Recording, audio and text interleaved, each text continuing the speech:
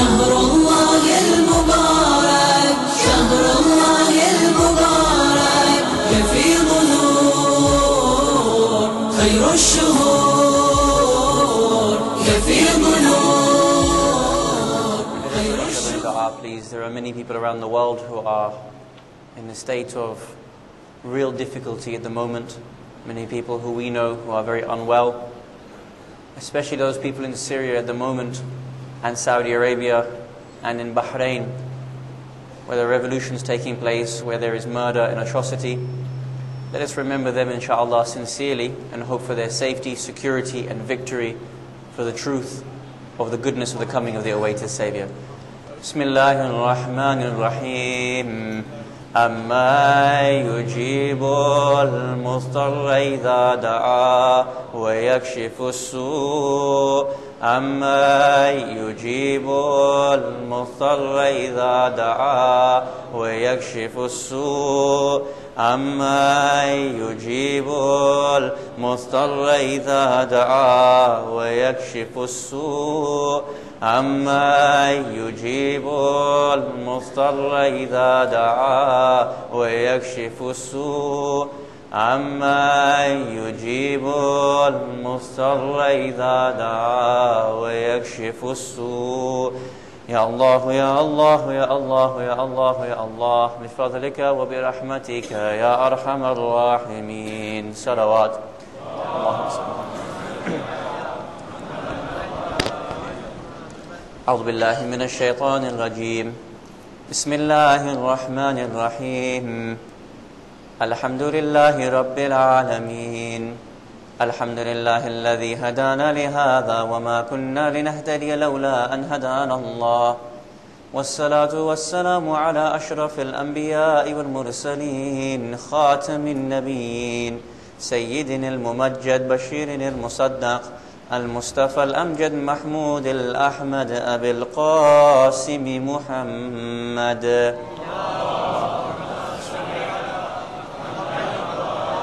وعلى أهل بيته الطيبين الطاهرين المعصومين ولعن الله ولا الظالمين من الأولين والآخرين. أما بعد، قال إمام الحجة عليه السلام: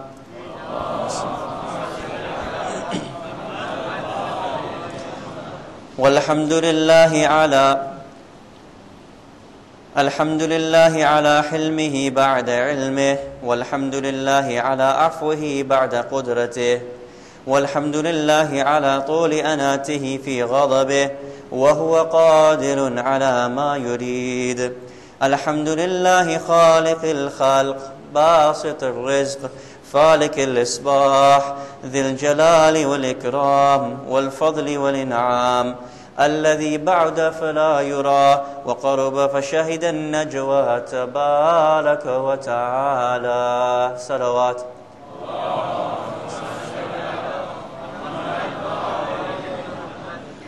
Awaited Savior, Imam al-Zamana, my respected teachers, elders, brothers and sisters, Salamu alaykum jami'an wa rahmatullahi wa barakatuh. The next section of Dua Iftitah, which has been given to us by the awaited Savior of humanity and our Imam, Imam al-Hujjah Ajjalallahu Ta'ala Faraj al-Sharif,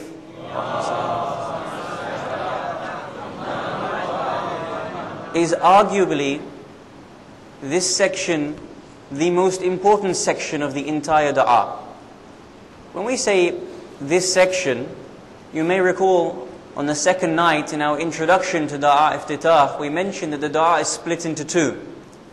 The entire Dua is a praise, but it's split into two in that the first half is a praise towards Allah subhanahu wa ta'ala, and the second is a praise towards the divine leaders, being Ahlelbayt, salawatullah wa salamu alayhim ajma'een.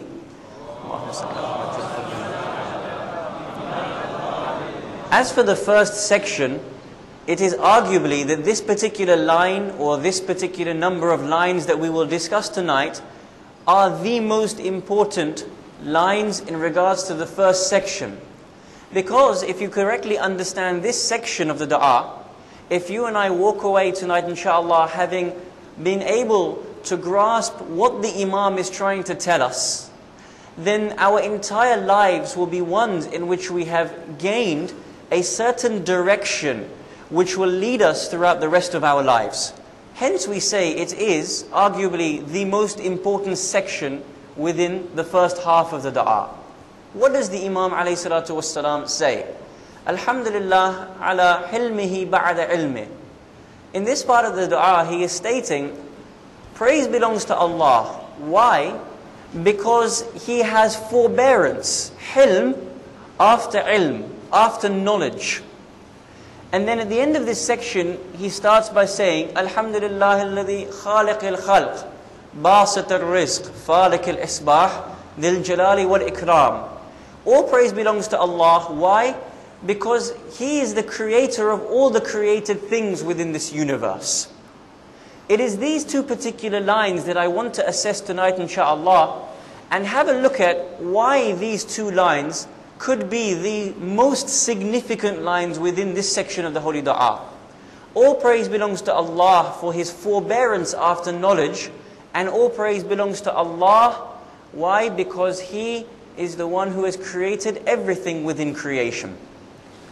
When it comes to hilm, after ilm, the Imam is signifying that Allah subhanahu wa ta'ala has full knowledge of everything. He is aware of my past, He is aware of my future. When I look into my own past and I see how many inordinate actions, how many sins, how many times I have fallen, but specifically having fallen after made Him a promise, after said to Him, I will try better, after saying to Him, I will no longer perform this particular action. He has full knowledge of all of these issues. He knows my past, He knows my present, and He knows my future. Indeed, if I am to count up my illegitimate deeds, my illicit deeds, they would be bigger than the loftiest mountain within this world. To the extent that really I would probably forget, I wouldn't be able to enumerate, I wouldn't be able to number how many illegitimate deeds I have done within my life. Moreover, He already is aware of those which are going to come. And despite this, He still has forbearance towards me as an individual. Why would someone who is so grand and superior in authority, someone who is so capable of all, give me this leniency upon myself? Why? And more importantly, when it comes to introspecting within myself, do I have this particular characteristic for me? Am I able to be lenient and forbearance towards another person despite having knowledge of that which they have done? Take a scenario now, in my life, in our lives, when someone has wronged us. Let us say the person has wronged us, and for whatever reason, circumstance should play that that person needs to come to me for a favor. Person has wronged me. I have been hurt by it. He should not have done the action. But I am the one in control because that person needs me today. If that person were to come to me having known that he has wronged me, how would that person be feeling when he comes towards me? He would know that I have wronged you. He would know that there is less chance that I am going to give to him because I bear the grudge against him. And superiority complex comes within me where I think I am superior, he has wronged me, and now it's my time to shine. Now I am the one who is in control. I can dictate. I am the one who can say no. I am the one who can say yes with pride and with arrogance. The difference is in Allah subhanahu wa ta'ala's innate nature, in His own fundamental characteristics. We praise Him because He is the opposite. He has forbearance despite all the knowledge that He has of me as an individual. Thus, when I come to Him, He is not the one to refuse me and say, no, I know what you did in the past. I know the offenses you have caused. And indeed, I also know that despite you having promised to no longer do them, you will still go back to doing them in the future. None of this comes to the forefront of the relationship between me and Allah subhanahu wa ta'ala. All praise belongs to Allah, for He is hilm after ilm. This characteristic has been implemented, has been sought after so much by Ahlelbayt, and has been part and parcel of their manifestation. And we need to see this characteristic amongst our family, amongst our friends, and amongst our community. If someone has done wrong to me, I should have the strength, the inner capability to forgive straight away. And not just forgive, forget. It's not just about saying, no problem, I let the issue go, but I'm no longer going to bring it up in front of someone else. There's an incident between the Holy Prophet of Islam and a person by the name of Thamama ibn Sanani. Thamama ibn Sanani was one of the senior of the mushrikeen. He was an assassin from amongst the people of the Quraysh within the city of Mecca. When the Holy Prophet of Islam had migrated towards Medina, we know there was this incident where the commander of the faithful slept in the bed of Rasulullah, and people from each of the tribes went to try and kill the Holy Prophet of Islam. However, after the migration, it didn't stop. There were continuously a number of assassination attempts upon the life of the Holy Prophet of Islam. This one individual, Thamama ibn Sanani, was tasked by the Quraysh to go and assassinate the Holy Prophet of Islam. He leaves Mecca, he arrives in Medina. For whatever reason, in his sneaky nature, trying to get position and time and asking people, where does the Prophet live? Where does the Prophet situate himself? Who does he sit with? Where does he eat? In all of this time, Thamama ibn Sanani, when he was speaking and asking these questions, it became noticeable that he was an assassin trying to kill the Holy Prophet of Islam. The companions tied him and bound him inside the mosque of Rasulullah, inside Masjid Nabawi.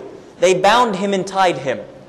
Rasulullah was called, Ya Rasulullah, there is someone here we have caught, he's an assassin, he's trying to kill you. Rasulullah immediately left and he came towards Masjid Nabawi. How do you think you and I would react if I was told there is someone here who is tied and bound because he is trying to assassinate me? How would I react to this person? Would I slap him? Would I kick him? Would I swear at him? How would I react to him? The Holy Prophet of Islam, as soon as he saw this individual, the first question he came to him, Thamama, have you had any food or have you had any drink? You have been bound and tied. It's difficult for you. You are in a state of fear and anxiety as to what will happen. Have you had any food or have you had any drink? He says, no, I am thirsty.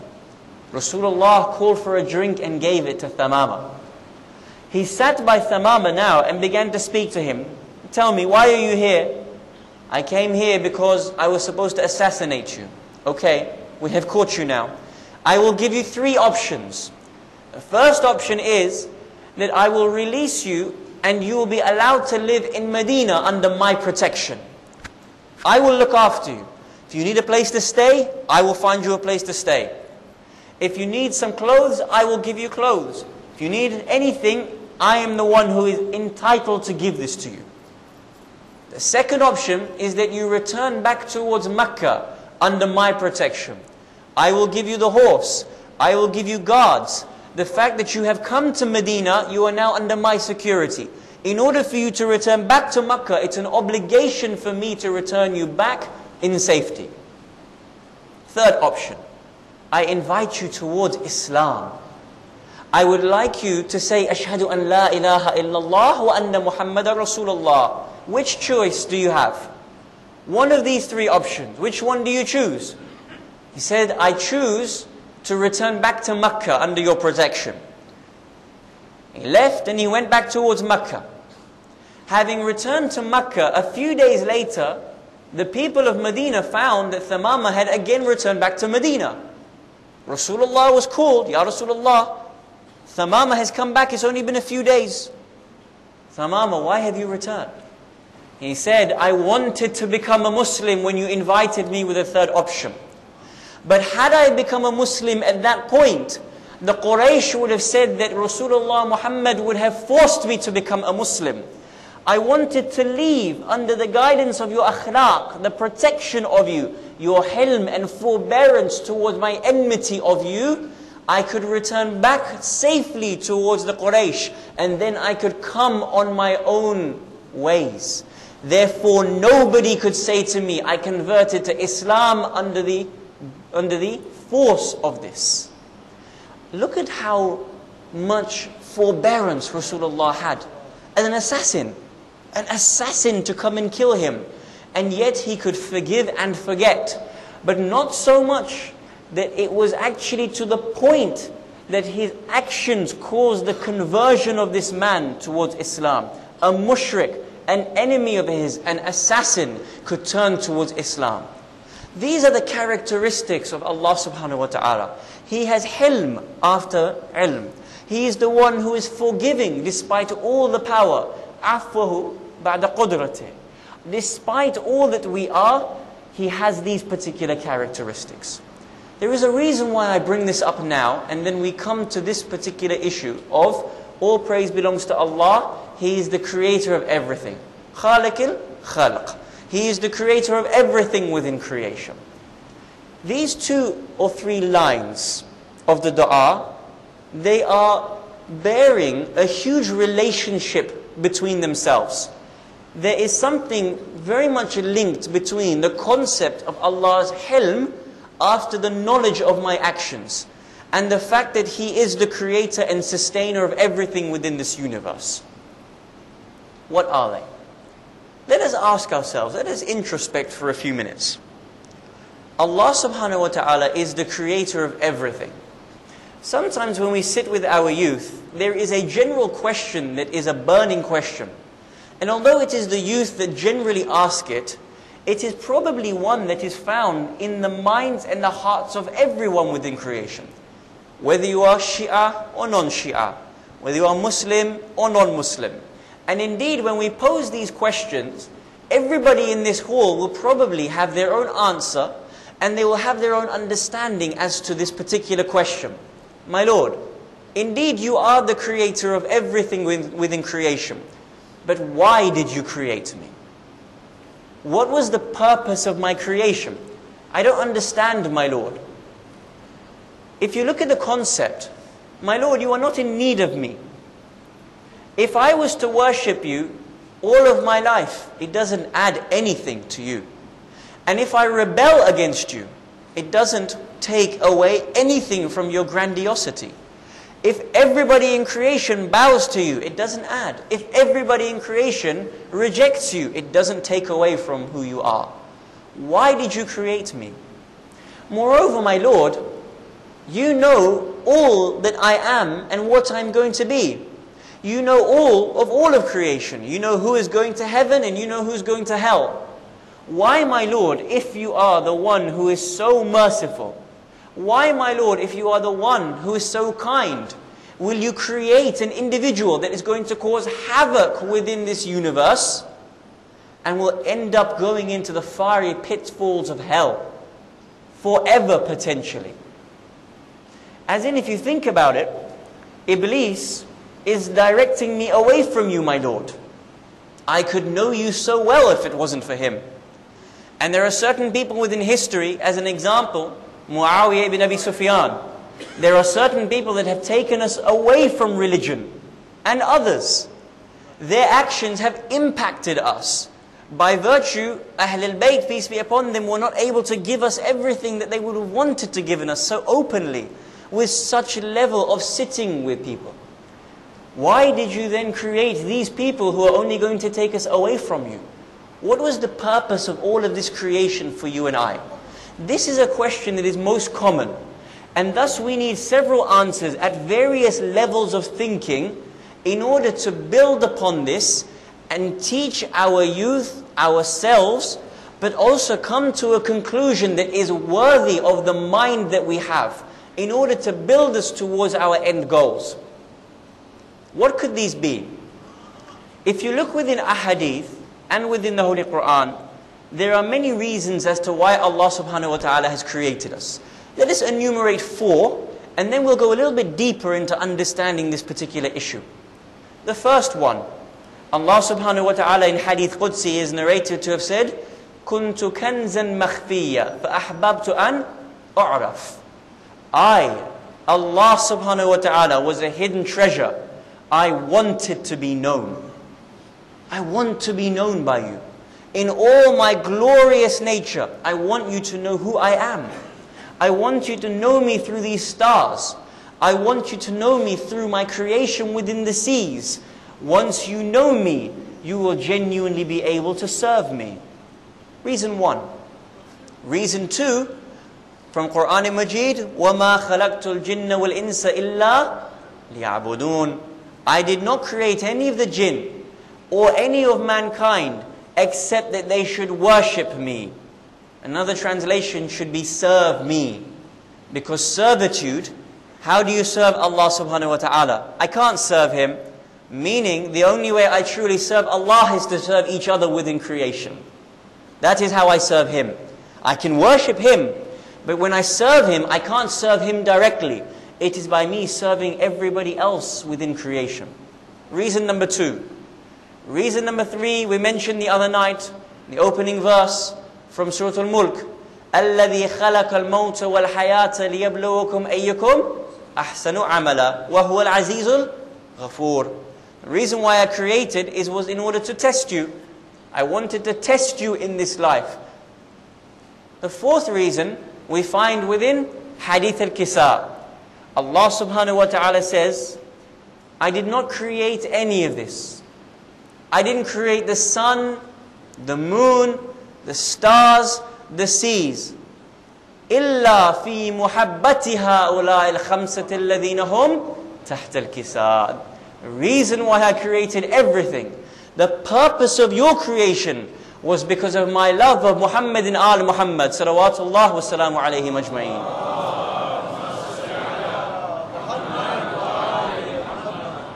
Okay, I understand, my Lord, why you have created me. You have given me these 4 reasons as to why you have created me. To know you, in order to serve you, in order that you may test me, and in order that I may know Ahlelbayt out of the virtue of how much you are in love with their creation.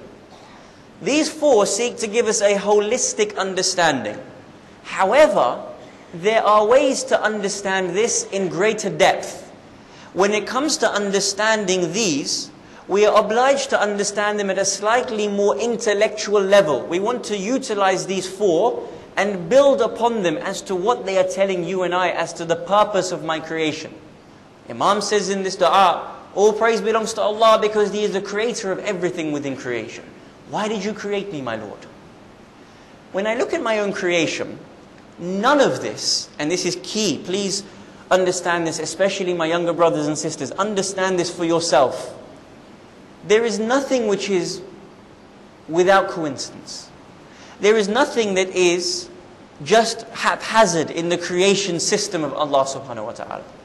Ask yourselves, and let me ask myself, the following question. Why was I created? I didn't ask to be created. I had no say in the matter whatsoever. Yet you created me. Why was I created in this particular era? Why wasn't I created at the time of Imam Baqir alayhi salam? Why wasn't I created at the time of Alam al-Hilli? Why was I created in this particular era?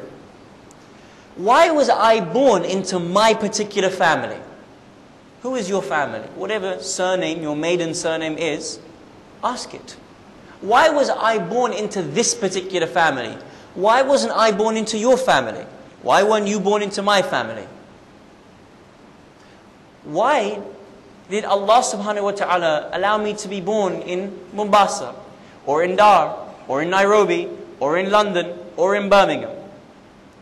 What was His reasoning behind this? Was it coincidental? Was it haphazard that He just decided that when sperm met egg, He just told the angels to bring into me the soul? He blew into me the soul. 9 months later, I was born into this particular family, and now I'm just living with these particular tests. Think about yourself as the individual that you are. Why did you grow up in the way that you grew up? Why did you engage in the particular challenges in your life that you have until today? Were these haphazard? I thought that He was the best of planners. I thought that there is nothing outside of His knowledge. I thought that there is nothing that tires him. I thought that he is the one who I entrust my entire affair to. If I know this about him, how can I state that all of this is haphazard within creation? Surely, my birth into this particular era, there is a purpose behind it. Surely me, as the individual being born into this particular family, there is a purpose behind it. Surely me being born with this particular features, characteristic, my own health, my own wealth, there is a specific purpose behind giving it to me and not giving it to you. Why aren't you me and why am I not you? Introspect for a minute. Ask yourself these questions. Allah subhanahu wa ta'ala answers this within Quran. He gives us a verse which is an outstanding verse of philosophy in order to give us an answer as to why I am me and why you are you. Why I have had my experiences in life and why you have your experiences in life. Now, just as a side point, we mentioned this yesterday at this youth program. So the youth sitting with us, please forgive me if this aspect is a little laborious or a little repetition. But inshallah we will work through it. There is a line of Quran which says, وَلَقَدْ عَلِمْتَ النَّشْأَةَ الْأُولَىٰ فَلَوْلَا تَذَكَّرُونَ. Surely you know the first realm of existence. Will you not then mind? وَلَقَدْ عَلِمْتَ النَّشْأَةَ الْأُولَىٰ فَلَوْلَا تَذَكَّرُونَ.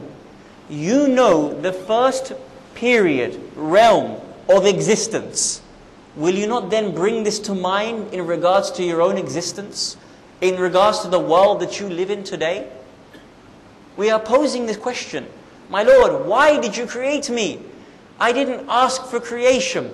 You have trialed me, burdened me, physically, emotionally, spiritually, with 70 years of existence. Why did you do this? I created you in the first realm.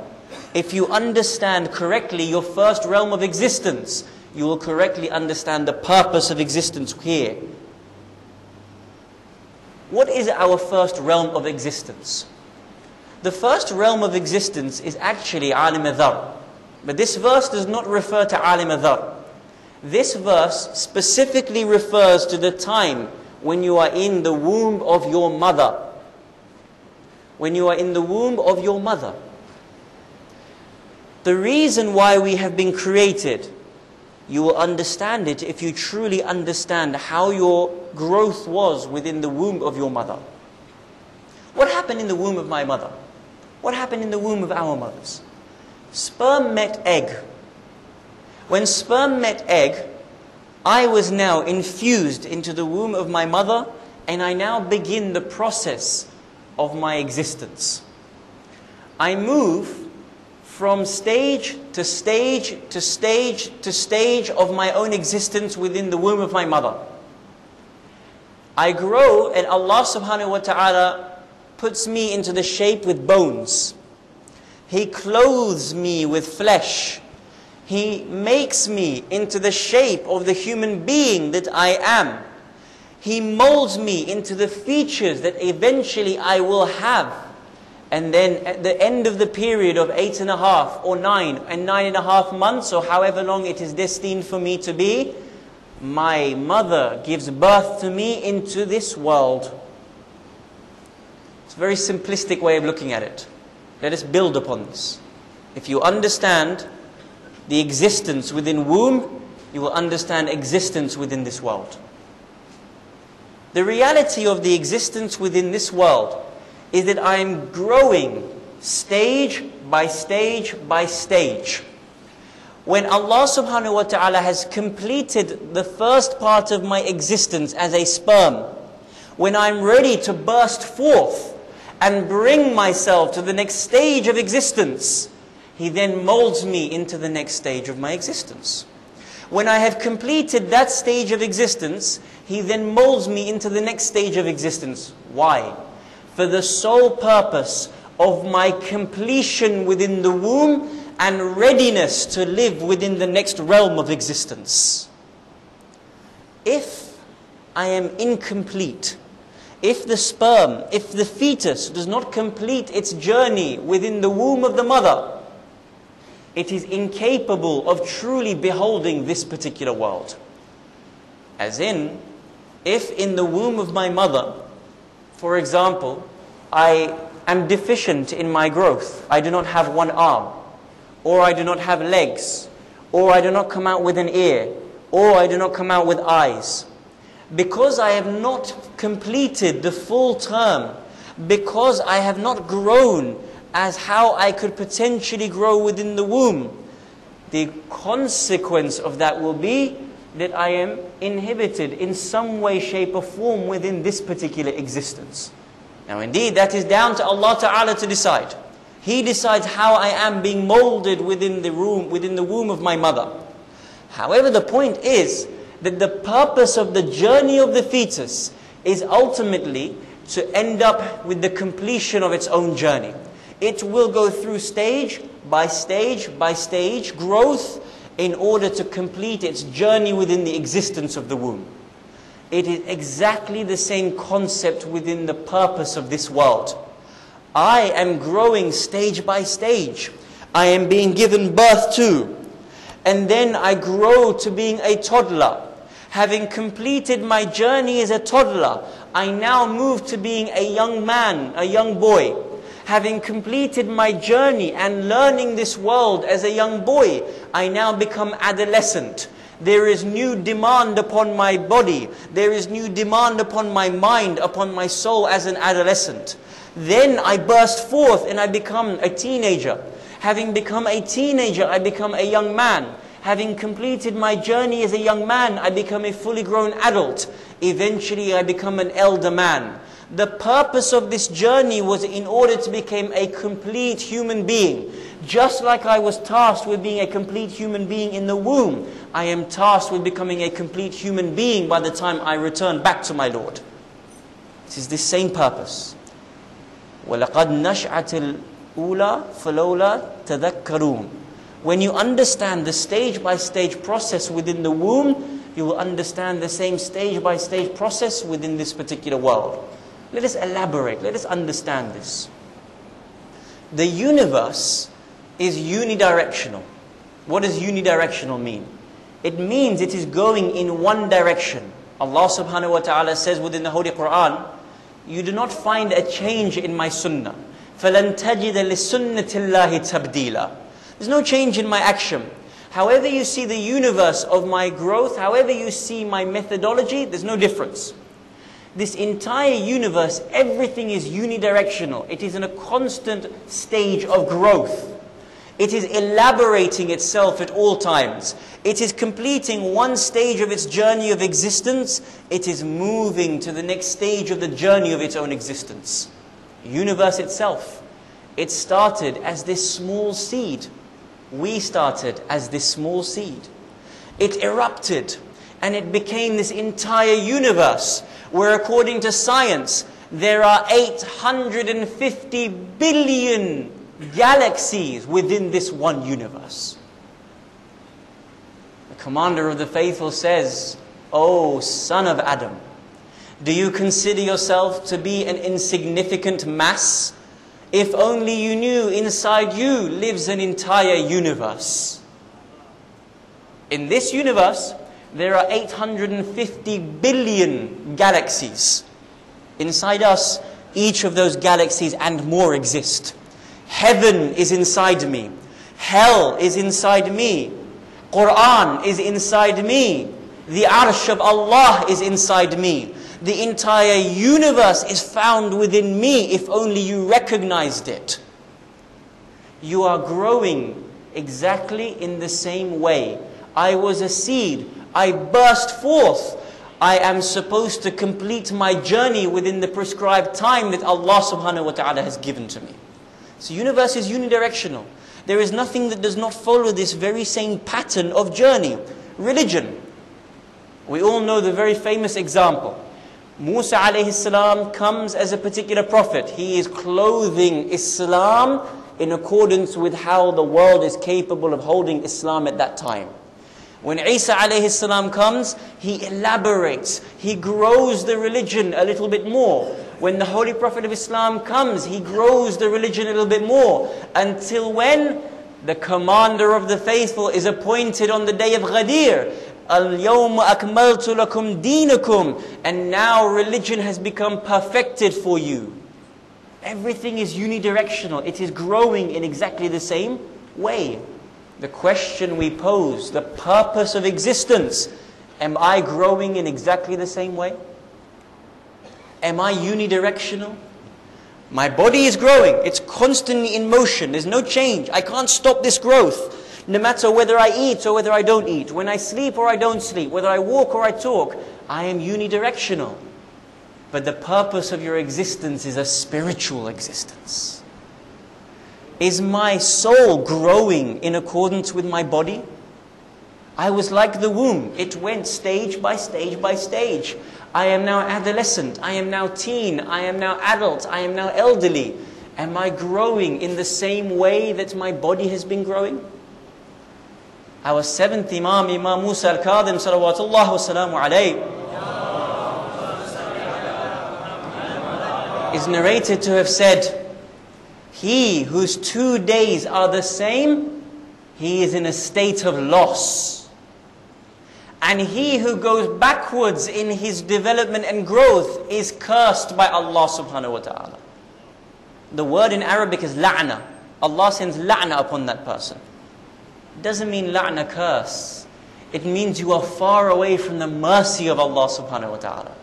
It means that you are not growing in accordance with how you are supposed to grow. Every day, the body continues to grow. Every day, our knowledge becomes more and more. I am reading more, I am learning more. But every day, the soul is supposed to be growing and growing, elaborating upon itself in order to establish and achieve that ultimate point of completion as to who I am. There is a story, Ayatollah Sayyid Muhammad Rida Shirazi, rahmatullahi alayhi, narrates this about his father. His father was a grand marja. It's narrated one day, a student had a burning question. You know, we have those questions that we just can't answer in life sometimes. Maybe some of those are, why am I here? What is my purpose? So he goes to his teacher, which is Ayatollah Shirazi.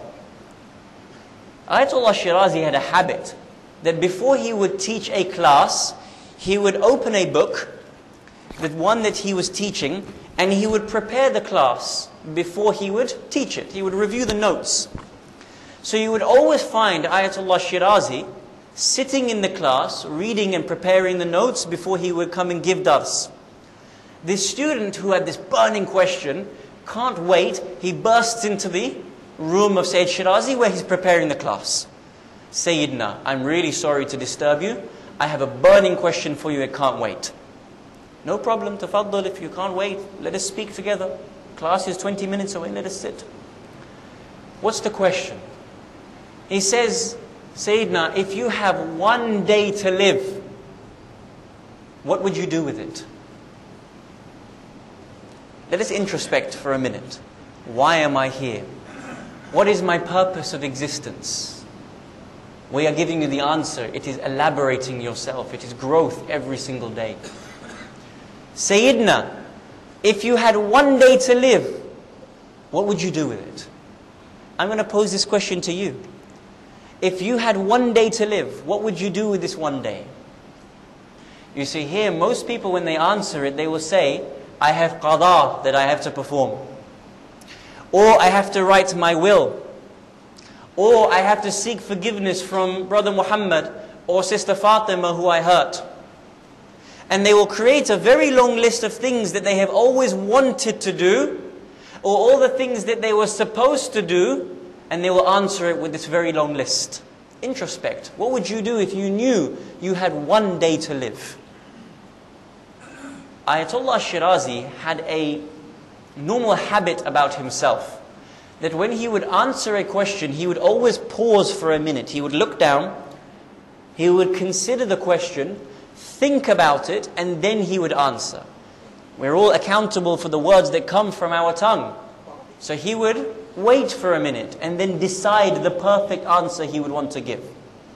The student says, this is the first time in my life I have not seen Ayatollah Shirazi pause before answering a question, indicating that he had already thought and pondered about this question and already had the answer ready to give to me. Agha, if you have one day to live, what would you do with it? He says, my dear student, if I have one day to live, you would find me doing exactly what you find me doing right now, teaching the students of Muhammad and Ali Muhammad. If you have one day to live, what would you do? The point that Sayyid Shirazi wanted to make is, I don't have those responsibilities that you might have. I don't have to perform my qada. I don't have to write my will. It's already done. I do not need to seek forgiveness from anyone I've hurt. I've already gone and done it. I am ready for death because I am a complete human being. I have grown stage by stage as a human being. I am ready. My Lord, if you're going to take me now. I do not mind. This is how we are supposed to exist. This is the concept of our existence. It is to reach the fore of who I am as a human being. Answer the questions I posed to you at the beginning. Why were you born in the city that you were born? Why did you become born in this particular era? Why were you born into this particular family? Why do you have the weaknesses and the strengths that you have? Why were you given the blessings and the bala that you were given? Every single thing is not coincidental. It is not haphazard. There is a purpose behind every facet of your existence. He is giving you a test because you are weak in that manner. He is giving you a blessing because you are good with those blessings. He is saying, I know your weaknesses. I will try you in your weaknesses so that you may overcome them and become the complete human being that you are supposed to be. I am going to give you wealth because I know you are a generous person. I want you to give your wealth to those people who are in need most. It is all elaboration upon the self. Everything is about testing you as the individual that you are, so that you may throw off the shackles that you have as a human being. You may burst forth from those weaknesses in order to stand in front of Allah Ta'ala on the Day of Judgment and say, my Lord, you tested me in this way in this world. Look at the success I have become. Look at Ali ibn Abi Talib as he is struck on the forehead. What is his statement? Fuztu wa Rabbil Kaaba. Indeed, by Allah, by the Lord of the Kaaba, I have succeeded. In which way did you succeed, Ya Ali? In which way? By virtue of becoming a complete human being. I cannot say I failed. I eventually came to the fore of who I was. And now I can stand before you, my Lord, and say, I completed my journey. The same way you made me complete my journey within the womb. I took care in this world and completed my journey as the individual that I am. That is the reason why we exist. When he says, all praise belongs to Allah, because He is the one who has hilm after ilm, why is He so forbearant with me? Because He is a loving master whose hands are picking me up at every time. I saw you fall, but I pick you up so that you can walk. And when I saw you fall again, I pick you up so that I may see you walk with another step. There is a famous line from an athlete that says, when I look at my life, all I see is that I have failed and failed and failed and failed. But it is in my failure that I have succeeded in my life. Because every time I failed, I stood back up again in order to get to the next stage of my own existence. This is why I am here. When you look, this is presented within the Holy Quran.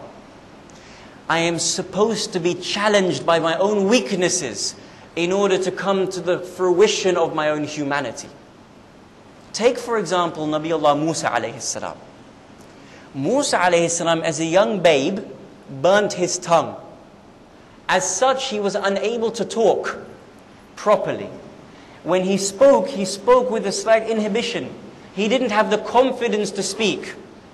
When he spoke with this slight deficiency. This was his challenge. When he came to Allah Ta'ala, and Allah Subhanahu Wa Ta'ala said, go towards Fir'aun. What did he say in Quran? My Lord, I fear because of the deficiency on my tongue, Fir'aun will reject me. He's being tested to the core of who he is. It's no different to you and I. If you have a weakness, you are being tested in accordance with your own weakness. Why test me with my own weakness, my Lord? Musa alayhi salam was tested. In Quran, Allah subhanahu wa ta'ala responds, Musa, inna ma'akum mustami'un. Go towards him. I am observant. I am listening to your words. I, as Allah, have confidence that you can overcome this. Do not worry about your own inhibition. Go in front of him. Break forth as the human being that you are. Challenge yourself and grow to the next stage of your existence. It is the same with Nabiullah Ibrahim. He's being challenged. Slaughter your own son. My Lord, slaughter my own son? Yes, have full confidence in me. Indeed, he went and slaughtered his son. He lifted this and he saw that this was not his son. Break forth at every stage of your existence. This is the purpose of our journey. Challenge yourself tonight. Why am I here? Why was I given this role within my life? Why was I given this existence and not another existence? Why wasn't I born as a companion of Rasulullah? Why wasn't I born in such and such a family? Why wasn't I born in Iran or in Afghanistan? There was a journey that you and I had to take. And there is a goal towards my completion. Who am I? What are my weaknesses? And what are my strengths? If in this month I am unable of overcoming those weaknesses, Ya Allah, in which particular month will I overcome these weaknesses? And my Lord, in this month, if I cannot improve upon my strengths, which month will I improve my strengths upon, if not in this month? This is the answer as to the purpose of my existence. I am journeying from one stage of my existence until I can stand forth before my Lord. If you look at the life of Sayyida Zainab, she indeed went through exactly the very same process of growth. There is a narration that comes to us that when she was a child, she has a dream. She sees in this dream that there is this tree, and this tree is being blown by this wind. Heavy storms are coming. And she is holding on to this tree, and she can see that this tree is blowing away and snapping. She wakes up and she begins to weep, like a child would do from a scary dream. Oh my dear grandfather, Ya Rasulullah, why have I seen this particular dream? Oh my dear granddaughter, this is representing what will take place on the 10th of Muharram. This tree is our tree. It is being broken by the winds of time. It is being torn to pieces by the enemies of Allah subhanahu wa ta'ala. She is a young child learning to grow within her own self. And then as she is leaving the city of Medina for the final time, and as she is entering into the plains of Karbala, oh my dear brother, how much pain do I see coming? Oh my dear brother, please tell us that you will not be leaving. Oh my dear brother, how much I am in need of you in this time. And then on the 10th of Muharram, look at how she is growing at every stage. Look at how she is bursting forth as a human being, as a woman who is a leader of the family. When the children are coming, children are dying, children are being thirsty, children are without food, she is gathering them as the leader of the household of Ahlelbayt. She is bursting forth, growing at every stage of her own humanity. And then comes when the family are now enchained. And now comes the time when she has to see each of the family members and the ones who have been trodden by the horse's hooves, and the ones who have been bludgeoned and stabbed to pieces. The family members are being made on horseback to go between each one of the family members. She sees the body of Hussein, her dear brother. She throws herself off the horse. She puts her hands underneath the broken chest of Hussein and raises the hands towards the heaven. Ilahi, taqabbal minna hadha al-qurban. She is bursting forth through every stage of her existence. And then comes to the pinnacle and the peak and the completion of who Sayyidah Zainab was. She stands in front of Yazid and says, "O Yazid, do you know who we are? O Yazid, the only reason why I speak to you is to scorn you. I am not even in need of speaking to someone as low as you, but I speak to you in order to scorn you." At the end of her sermon, they turn round and they say, "We thought it was Ali ibn Abi Talib speaking within this particular speech." ألا لعنة الله على القوم الظالمين وسيعلم الذين ظلموا أي منقلب ينقلبون إنا لله وإنا إليه راجعون. Please raise your hands and let us join each other in dua. We pray to Allah subhanahu wa ta'ala for the hastening of the reappearance of the awaited Saviour. We ask Allah subhanahu wa ta'ala for the opportunity to be alongside Him at all times in our life and in our death. We ask you, Ya Allah, there are many people around the world who are in such desperate need, especially in Syria and in Bahrain and in Saudi Arabia, in Afghanistan, in Pakistan, in Yemen, in Egypt, and all around the world. We ask you, Ya Allah, give them victory and security, safety. We ask you, Ya Allah, there are many people around the world who are ill, grant them shafa'ah. We ask you, Ya Allah, for the opportunity to perform ziyarat of Ahlelbayt, peace be upon them all.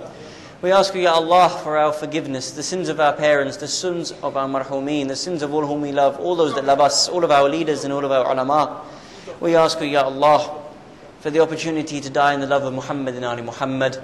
May I ask you to recite one loud salawat in honor of Sayyidah Zainab, salawatullah wa salamu alayha.